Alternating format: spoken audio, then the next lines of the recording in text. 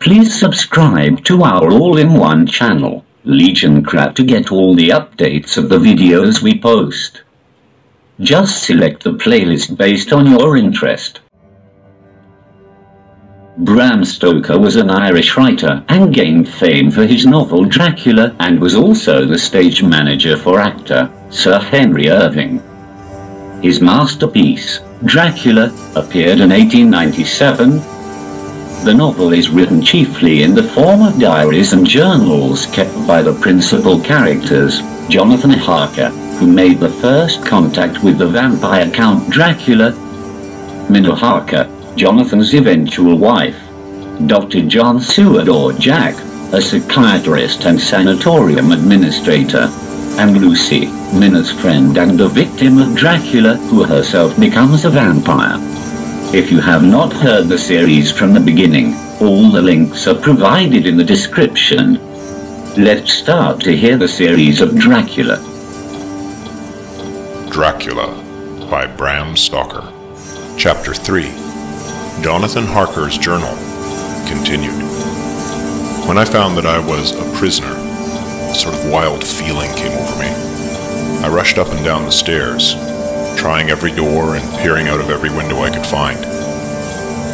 But after a little, the conviction of my helplessness overpowered all other feelings. When I look back after a few hours, I think I must have been mad for the time, for I behaved much as a rat does in a trap.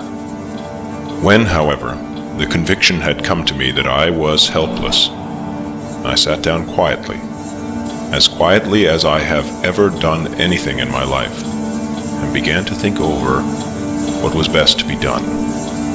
I am thinking still, and as yet have come to no definite conclusion. Of one thing only am I certain, that it is no use making my ideas known to the Count.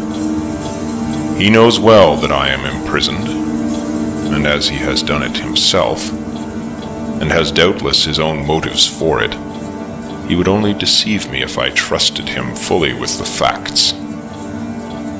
So far as I can see, my only plan will be to keep my knowledge and my fears to myself, and my eyes open. I am, I know, either being deceived, like a baby, by my own fears, or else I am in desperate straits, and if the latter be so, I need, and shall need, all my brains to get through. I had hardly come to this conclusion when I heard the great door below shut, and knew that the Count had returned. He did not come at once into the library, so I went cautiously to my own room and found him making the bed. This was odd, but only confirmed what I had all along thought, that there are no servants in the house. When later I saw him through the chink of the hinges of the door laying the table in the dining room, I was assured of it. For if he does himself all these menial offices, surely it is proof that there is no one else in the castle.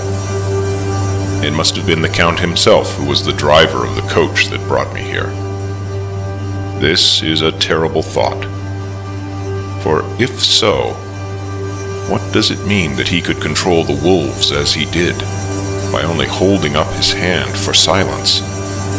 How was it that all the people at Bistritz and on the coach had some terrible fear for me? What meant the giving of the crucifix, of the garlic, of the wild rose, of the mountain ash? Bless that good woman who hung the crucifix round my neck, for it is a comfort and a strength to me whenever I touch it. It is odd that a thing which I have been taught to regard with disfavor and as idolatrous should in a time of loneliness and trouble be of help. Is it that there is something in the essence of the thing itself, or that it is a medium, a tangible help, in conveying memories of sympathy and comfort? Sometime, if it may be, I must examine this matter and try to make up my mind about it. In the meantime, I must find out all I can about Count Dracula, as it may help me to understand. Tonight he may talk of himself, if I turn the conversation that way. I must be very careful, however, not to awake his suspicion. Midnight.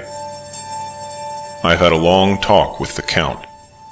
I asked him a few questions on Transylvania history, and he warmed up to the subject wonderfully. In his speaking of things and people, and especially of battles, he spoke as if he had been present at them all. This he afterwards explained by saying that to a boyar, the pride of his house and name is his own pride, that their glory is his glory, that their fate is his fate. Whenever he spoke of his house, he always said we, and spoke almost in the plural, like a king speaking. I wish I could put down all he said exactly as he said it, for to me it was most fascinating. It seemed to have in it a whole history of the country. He grew excited as he spoke, and walked about the room pulling his great white mustache, and grasping anything on which he laid his hands as though he would crush it by main strength. One thing he said, which I shall put down as nearly as I can, for it tells in its way the story of his race. We Dracula's have a right to be proud, for in our veins flows the blood of many brave races who fought as the lion fights for lordship. Here, in the whirlpool of European races, the Ugric tribe bore down from Iceland the fighting spirit which Thor and Woden gave them, which their berserkers displayed to such fell intent on the seaboards of Europe, aye, and of Asia and Africa too, till the peoples thought that the werewolves themselves had come. Here too, when they came, they found the Huns, whose warlike fury had swept the earth like a living flame, till the dying peoples held it in their veins, ran the blood of those old witches, who expelled from Scythia had mated with the devils in the desert. Fools! Fools! What devil or what witch was ever so great as Attila, whose blood is in these veins? He held up his arms. Is it a wonder that we were a conquering race? That we were proud? That when the Magyar, the Lombard, the Avar, the Bulgar, or the Turk poured his thousands on our frontiers, that we drove them back?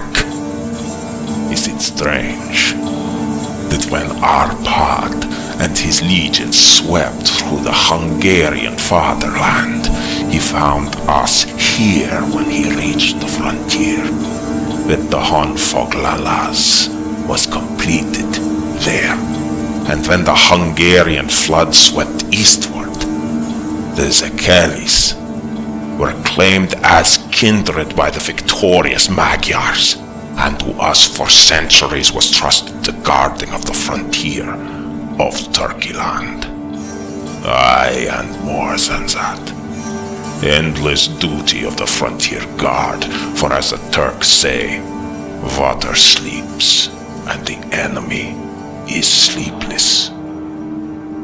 Who more gladly than we throughout the 4 nations received the bloody sword, or at its warlike call flocked quicker to the standard of the king? When was redeemed that great shame of my nation, the shame of Kosova, when the flags of the Valak and the Magyar went down beneath the crescent? Who was it but one of my own race, who as voivod crossed the Danube and beat the Turk on his own ground? This was a Dracula indeed.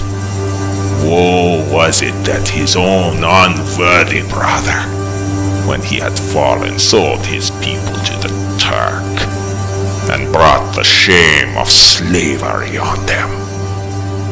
Was it not this Dracula, indeed, who inspired that other of his race, who, in a later age, again and again brought his forces over the great river into Turkey land, who, when he was beaten back, came again and again, though he had to come alone from the bloody field where his troops were being slaughtered, since he knew that he alone could ultimately triumph.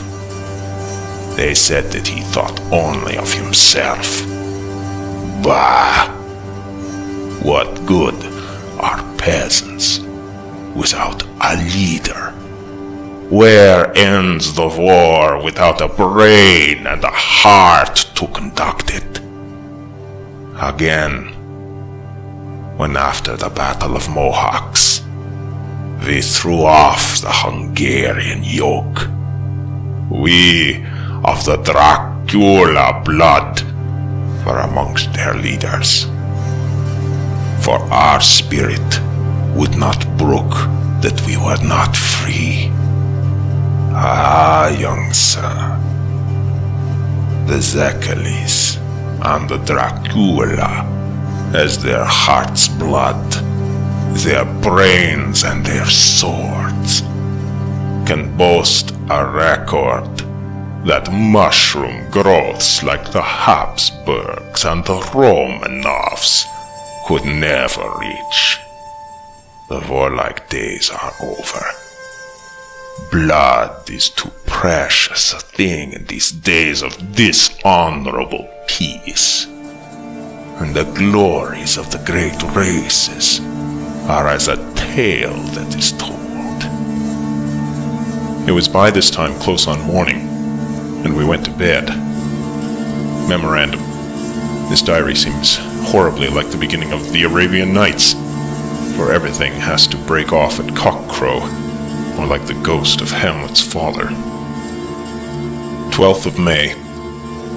Let me begin with facts. Bare, meager facts, verified by books and figures, and of which there can be no doubt. I must not confuse them with experiences, which will have to rest on my own observation or my memory of them. Last evening, when the Count came from his room, he began by asking me questions on legal matters and on the doings of certain kinds of business. I had spent the day wearily over books, and, simply to keep my mind occupied, went over some of the matters I had been examined in at Lincoln's Inn. There was a certain method in the Count's inquiries, so I shall try to put them down in sequence.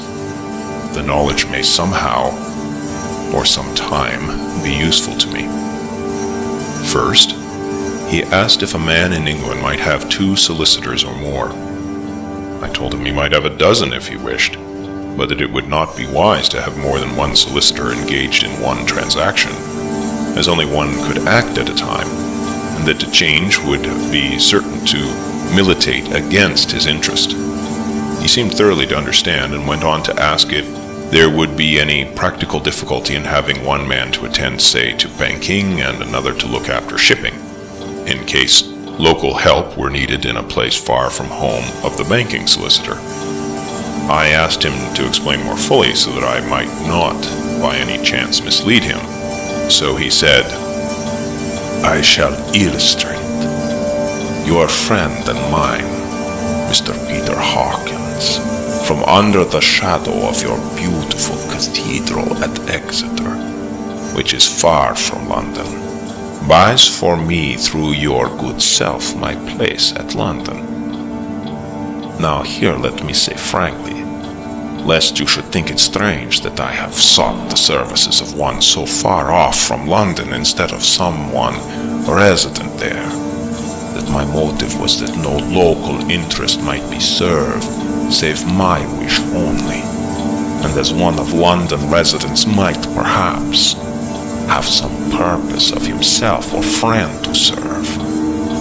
I went thus afield to seek my agent, whose labor should be only to my interest. Now, suppose I, who have much of affairs, wish to ship goods, say, to Newcastle or Durham or Harwich or Dover? Might it not be that it could be with more ease be done by consigning to one in these ports? I answered that certainly it would be most easy, but that we solicitors had a system of agency, one for the other, so that local work could be done locally on instruction from any solicitor, so that the client, simply by placing himself in the hands of one man, could have his wishes carried out by him without further trouble. But, said he, I could be at liberty to direct myself. Is it not so? Of course, I replied, and such is often done by men of business, who do not like the whole of their affairs to be known by any one person. Good, he said, and then went on to ask about the means of making consignments and the forms to be gone through, and of all sorts of difficulties which might arise, but by forethought could be guarded against. I explained all these things to him to the best of my ability, and he certainly left me under the impression that he would have made a wonderful solicitor, for there was nothing that he did not think of or foresee. For a man who was never in the country, and who did not evidently do much in the way of business, his knowledge and acumen were wonderful. When he had satisfied himself on these points on which he had spoken, and I had verified all as well as I could by the books available, he suddenly stood up and said, Have you written, since your first letter, to our friend Mr. Peter Hawkins, or to any other?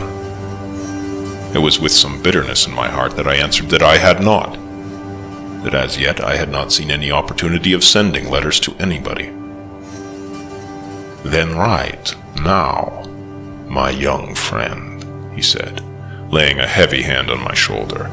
Write to our friend, and to any other, and say, if it will please you, that you shall stay with me until a month from now.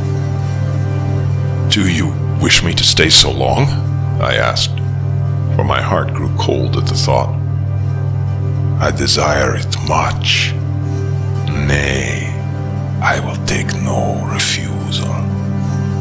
When your master, employer, what you will, engaged that someone should come on his behalf, it was understood that my needs only were to be consulted.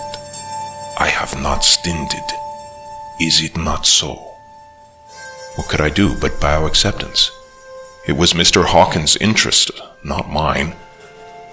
And I had to think of him, not myself, and besides, while Count Dracula was speaking, there was that in his eyes and in his bearing which made me remember that I was a prisoner, and that if I wished it, I could have no choice. The Count saw his victory in my bow, and his mastery in the trouble of my face, for he began at once to use them, but in his own smooth, resistless way.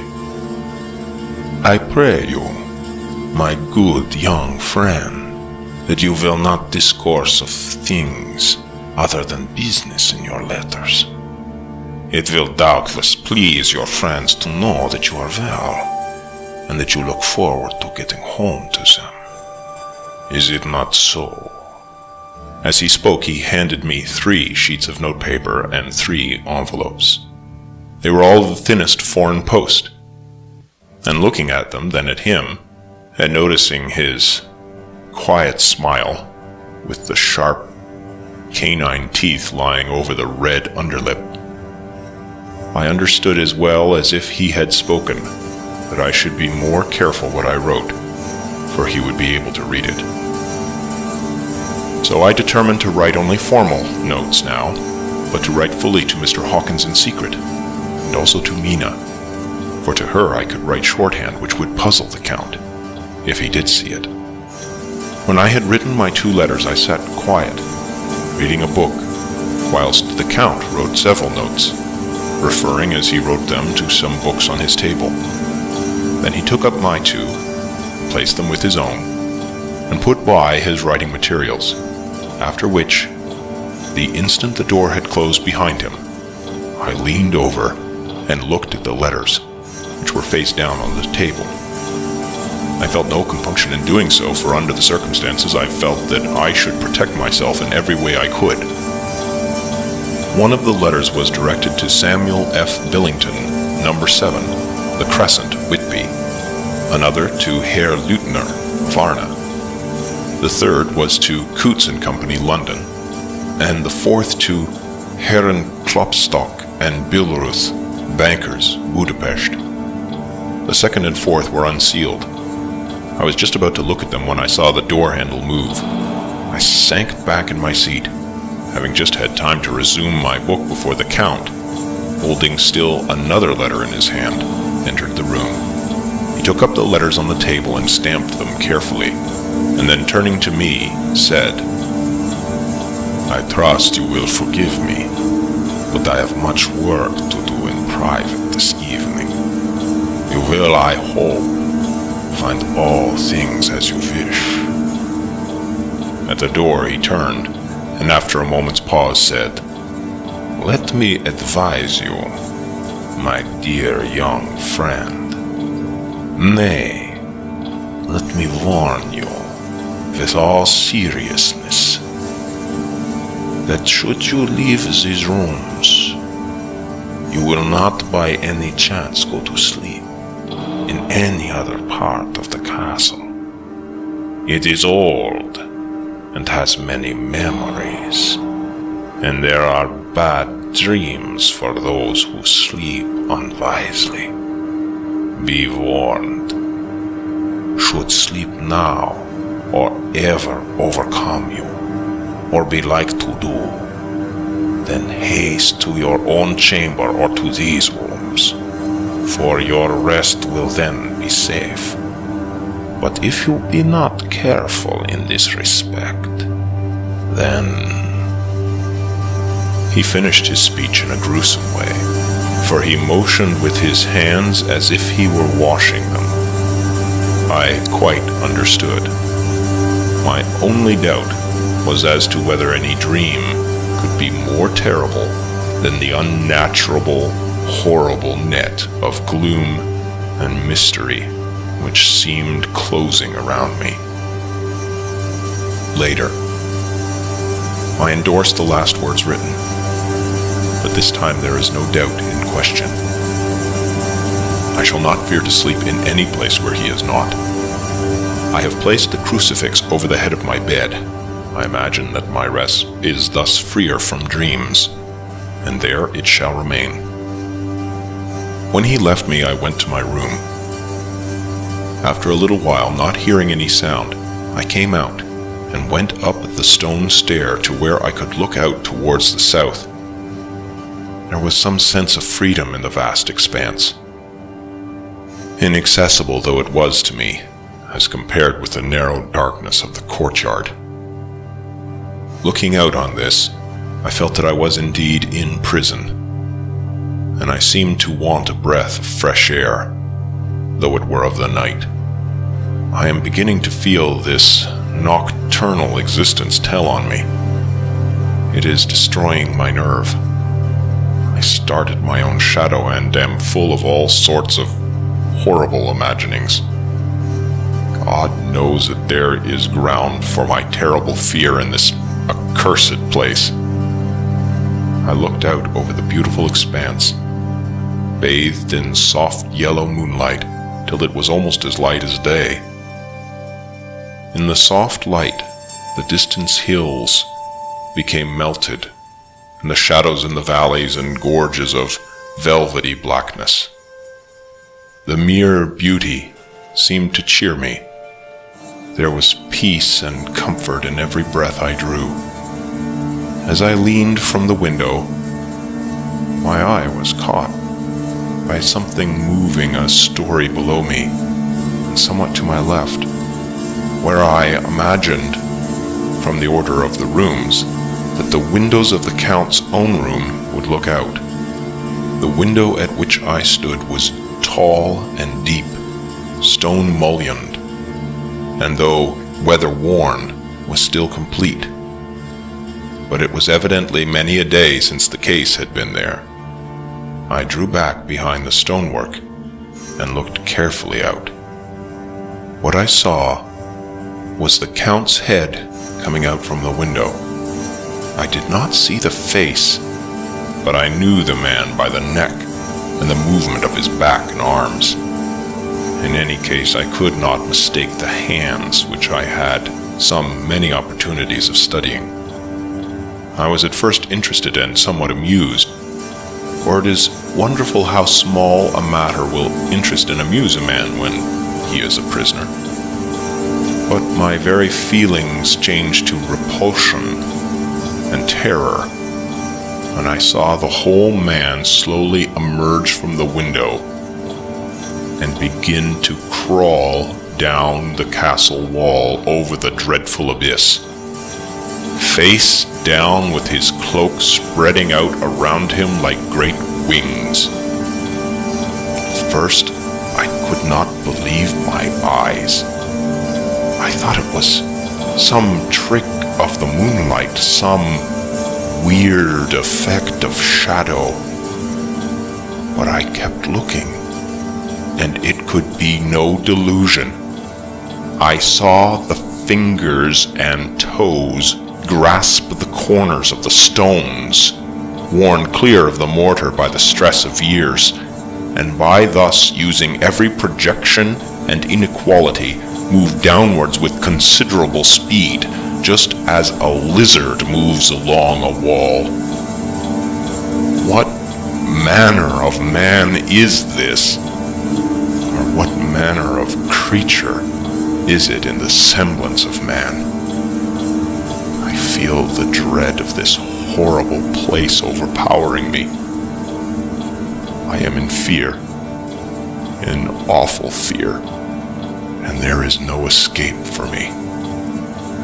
I am encompassed about with terrors that I dare not think of. 15th of May. Once more I have seen the Count go out in his lizard fashion. He moved downwards in a sidelong way, some 100 feet down, and a good deal to the left.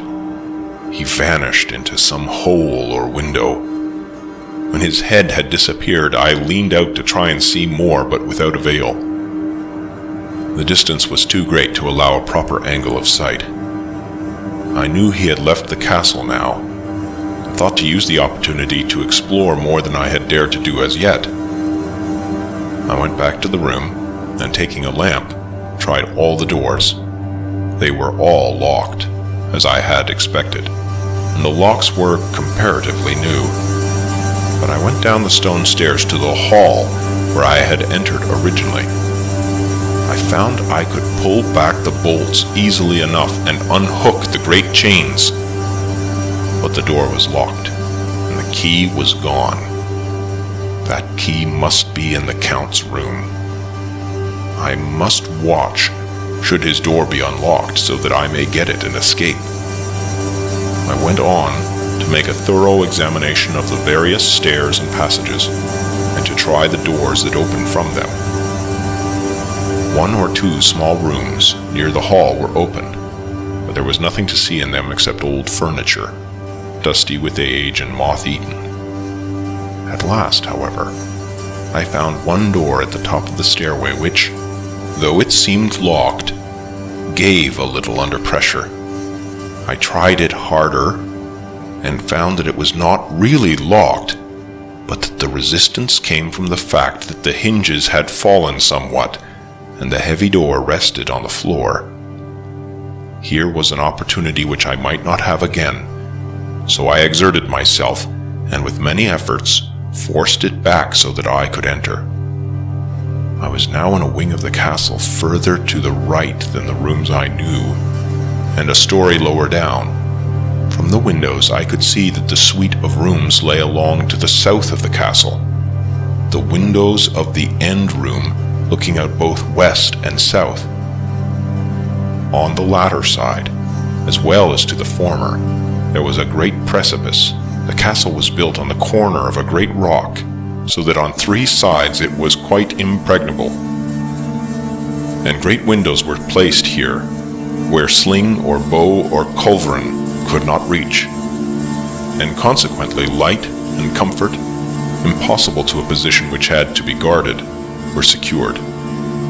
To the west was a great valley, and then rising far away, great jagged mountain fastnesses, rising peak on peak, the sheer rock studded with mountain ash and thorn, whose roots clung in cracks and crevices and crannies of the stone. This was evidently the portion of the castle occupied by the ladies in bygone days, for the furniture had more an air of comfort than any I had seen.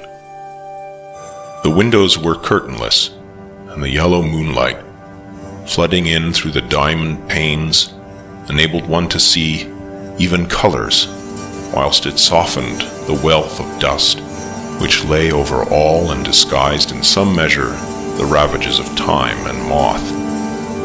My lamp seemed to be of little effect in the brilliant moonlight, but I was glad to have it with me, for there was a dreadful loneliness in the place which chilled my heart and made my nerves tremble. Still, it was better than living alone in the rooms which I had come to hate from the presence of the Count, and after trying a little to school my nerves, I found a soft quietude come over me.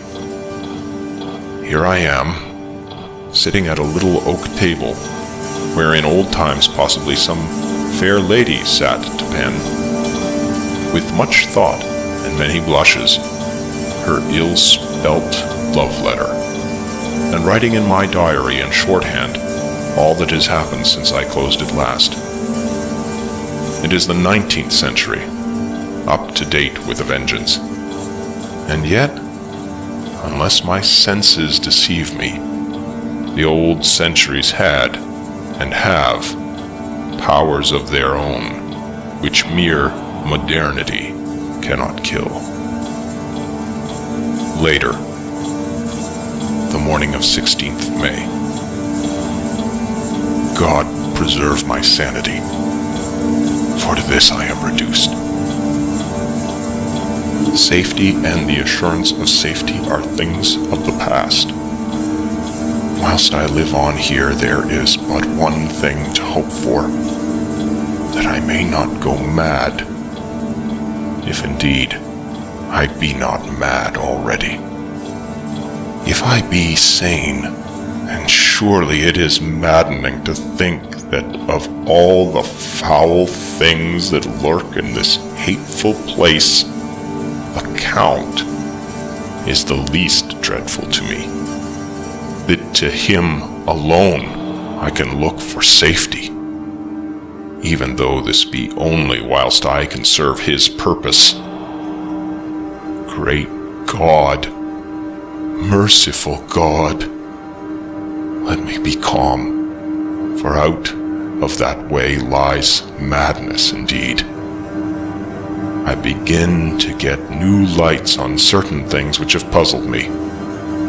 Up to now I never quite knew what Shakespeare meant when he made Hamlet say, "My tablets, quick, my tablets, 'tis meet that I put it down," etc. For now, feeling as though my own brain were unhinged, or as if the shock had come which must end in its undoing, I turned to my diary for repose. The habit of entering accurately must help to soothe me. The Count's mysterious warning frightened me at the time. It frightens me more now when I think of it, for in the future he has a fearful hold upon me. I shall fear to doubt what he may say. When I had written in my diary and had fortunately replaced the book and pen in my pocket, I felt sleepy. The Count's warning came into my mind, but I took pleasure in disobeying it. The sense of sleep was upon me, and with it the obstinacy which sleep brings as outrider. The soft moonlight soothed, and the wide expanse without gave a sense of freedom which refreshed me. I determined not to return tonight to the gloom-haunted rooms, but to sleep here, where of old ladies had sat and sung and lived sweet lives, whilst their gentle breasts were sad for their menfolk away in the midst of remorseless wars. I drew a great couch out of its place near the corner, so that as I lay, I could look at the lovely view to east and south, and unthinking of and uncaring for the dust, compose myself for sleep. I suppose I must have fallen asleep.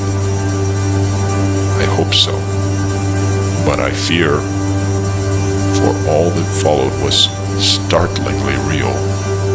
So real that now sitting here in the broad, full sunlight of the morning, I cannot in the least believe that it was all sleep. I was not alone. The room was the same, unchanged in any way since I came into it. I could see along the floor, in the brilliant moonlight, my own footsteps marked where I had disturbed the long accumulation of dust. In the moonlight opposite me were 3 young women, ladies by their dress and manner. I thought at the time that I must be dreaming when I saw them. They threw no shadow on the floor. They came close to me and looked at me for some time, and then whispered together. 2 were dark and had high aquiline noses like the Count, and great, dark, piercing eyes that seemed to be almost red when contrasted with the pale yellow moon. The other was fair as can be, with great masses of golden hair and eyes like pale sapphires. I seemed somehow to know her face, and to know it in connection with some dreamy fear, but I could not recollect at the moment how or where. All 3 had brilliant white teeth that shone like pearls against the ruby of their voluptuous lips. There was something about them that made me uneasy, some longing, at the same time some deadly fear. I felt in my heart a wicked, burning desire that they would kiss me with those red lips. It is not good to note this down, lest someday it should meet Mina's eyes and cause her pain, but it is the truth. They whispered together, and then they all 3 laughed. Such a silvery, musical laugh, but as hard as though the sound never could have come through the softness of human lips. It was like the intolerable, tingling sweetness of water glasses when played on by a cunning hand. The fair girl shook her head coquettishly, and the other 2 urged her on. One said, "Go on. You are the first. We shall follow. Yours is the right to begin." The other added, "He is young and strong. There are kisses for us all." I lay quiet, looking out from under my eyelashes in an agony of delightful anticipation. The fair girl advanced and bent over me till I could feel the movement of her breath upon me. Sweet it was in one sense, honey sweet, and sent the same tingling through the nerves as her voice, but with a bitter underlying the sweet. a bitter offensiveness as one smells in blood. I was afraid to raise my eyelids, but looked out and saw perfectly under the lashes. The girl went on her knees and bent over me, simply gloating.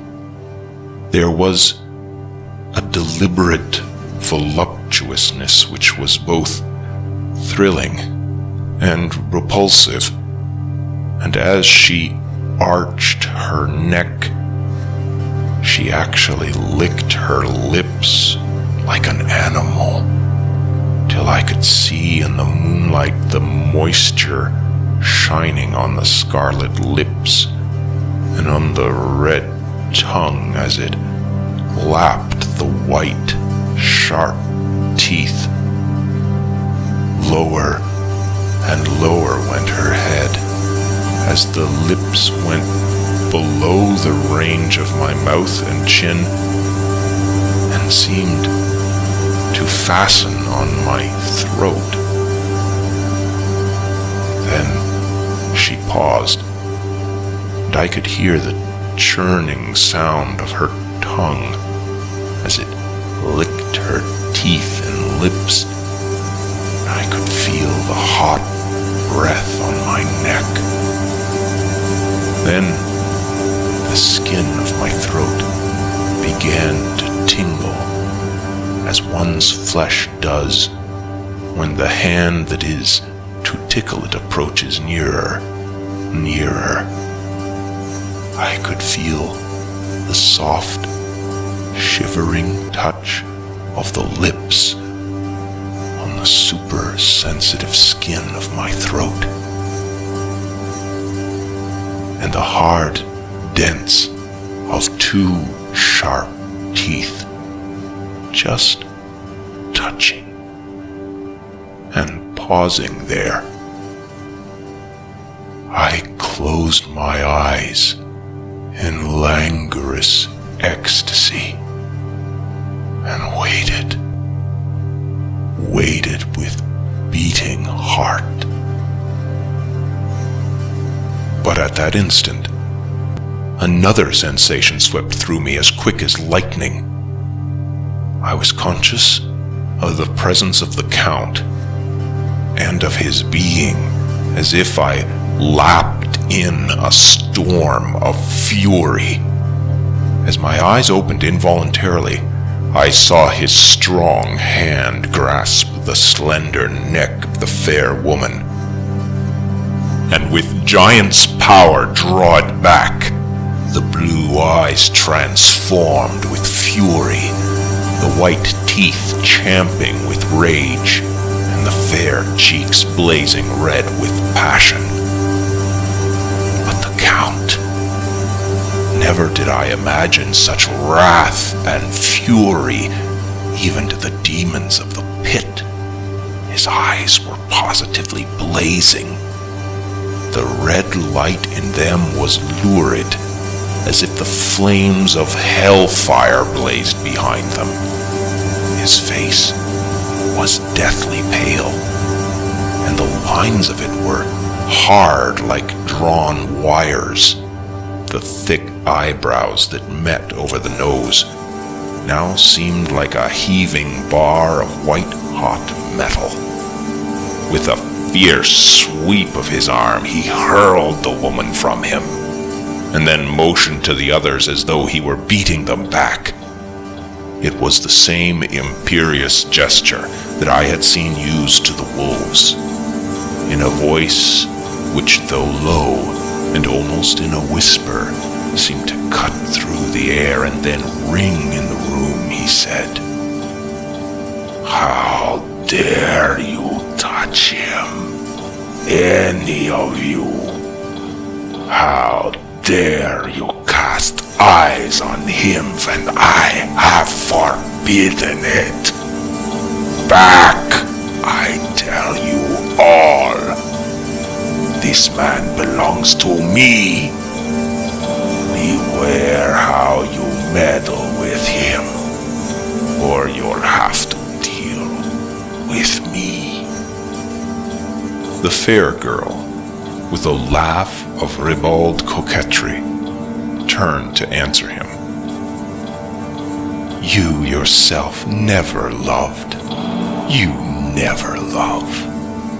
On this the other women joined, and such a mirthless, hard, soulless laughter rang through the room that it almost made me faint to hear.